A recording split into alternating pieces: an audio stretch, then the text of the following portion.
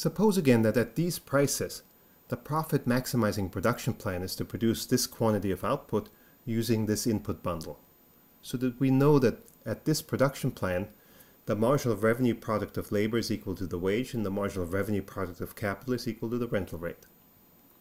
Now we've seen that when output prices, P, change, we don't get any change in the cost minimizing rate because we haven't changed wage or rental rate, so we haven't changed the slope of the isocost budget and therefore haven't changed where these tangencies lie. So when there are changes in output prices, the only effect we're left with is what we call the scale effect. Does the firm scale up or down as a result of a price change? And we saw that if the output price goes up, the firm's going to scale up, move to a higher isoquant, and when output prices fall, it's going to scale back. Well, the same thing's going to happen when we have changes in input prices. And the easiest way to see that is to go to the second step of the two-step profit maximization method, where we drew the marginal cost curve. So the marginal cost curve tells us where we're going to produce once we know what the output price is. So if we have the output price P, we're going to produce where price is equal to marginal cost. So this X is going to be the X on that isoquant, the profit maximizing quantity. Now suppose that one of the input prices goes up, either the wage or the rental rate. If my input prices go up, then my marginal costs of producing are going to go up. And so we're going to get this upward shift in my marginal costs. And that means the intersection with price is going to fall to the left of where it fell before. I'm going to end up producing less. I'm going to scale down. So an increase in input prices is going to cause me to produce less when I can adjust both labor and capital. What about a decrease in the input prices? Well, of course, that's going to do the opposite because it's going to lower my marginal costs. When you lower the marginal costs, the intersection with price is going to be to the right of where it was. We're going to increase output, scale up, so it's going to cause an increase in how much we'll produce. So we'll still have that scale effect that we had when we had changes in output prices. The difference now is that we have a second effect, which we'll call the substitution effect. So the substitution effect is similar to what we saw in the consumer model. In the consumer model, we said the substitution effect always says do less of what's become more expensive and more of what's become cheaper. Same thing's going to hold here. Suppose that the wage increases. If the wage increases, then W goes up in this fraction, which means the fraction is going to get bigger in absolute value, which means the slope of the isocost budgets is getting steeper. We're used to seeing this from the consumer model. Whenever the price of the good on the horizontal axis increased, we got a steeper budget constraint. So in order to reach this isoquant, this level of output, we're now going to be at a tangency that's going to be on the steeper portion of that isoquant. If we're trying to fit a steeper line to the same isoquant, we're going to end up on a steeper part of the isoquant. So we'll end up at some tangency like this. And if we still want to produce this level of output, we're going to have to do it at a different cost minimizing input bundle. An input bundle that has less labor and more capital. Well, labor's become more expensive, so we're substituting away from labor and towards capital.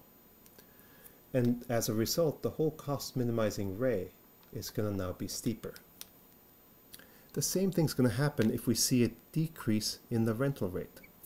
If we see a decrease in the rental rate, capitals become cheaper, so we're going to substitute towards capital and away from labor, which relative to capitals become more expensive. And you can again see it in the slope of the isocost budget. If the rental rate decreases, then what's in the denominator falls, which means the fraction is increasing in absolute value. We get a steeper slope. So these input price changes are going to give rise to steeper cost minimizing raise. For any level of output, we're now going to use less labor and more capital. If, on the other hand, the wage fell, then we would see a decrease in the numerator, so the fraction would become a smaller number in absolute value. Our budget would become shallower. Fitting a shallower budget to this isoquant means we're going to be tangent somewhere in this shallower portion. So we'll get some tangency like this. And as a result, the cost minimizing ray is now going to be shallower. The same thing's going to happen if the rental rate increases. If the rental rate increases, the denominator goes up, which means the fraction falls in absolute value. We get a shallower budget and therefore a shallower cost minimizing ray. And again, this should make intuitive sense. If the wage falls, labors become cheaper, so we're going to substitute towards labor and away from capital. If the rental rate increases, capitals become more expensive, so we're going to substitute away from capital and therefore toward labor if we continue to try to produce the same quantity as before. So these input prices, and decrease in the wage or an increase in the rental rate, will cause us to end up on a shallower cost minimizing ray from the origin. So now we can put these two effects together in one picture. Going back to our isoquant graph, put labor on this axis, capital on this axis. Let's draw in our isoquant for the currently profit maximizing quantity X. And let's put in our cost minimizing ray for the current wage and the rental rate, which will give us that input bundle of capital and labor that we had before. So currently we're profit maximizing at this production plan. Now suppose the wage goes up. We know we're going to end up on a steeper cost minimizing ray. So we're going to end up somewhere on a steeper ray, somewhere here.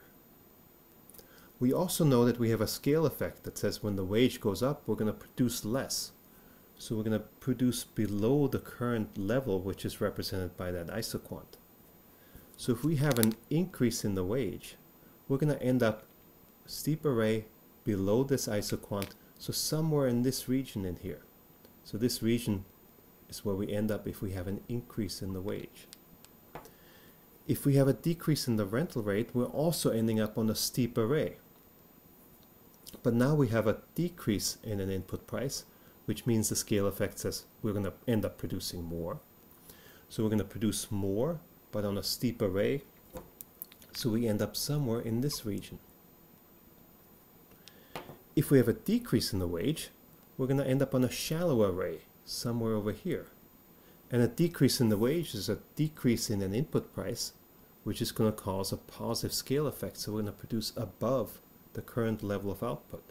Above this isoquant, but on a shallower ray, well, that's going to put us somewhere in this region,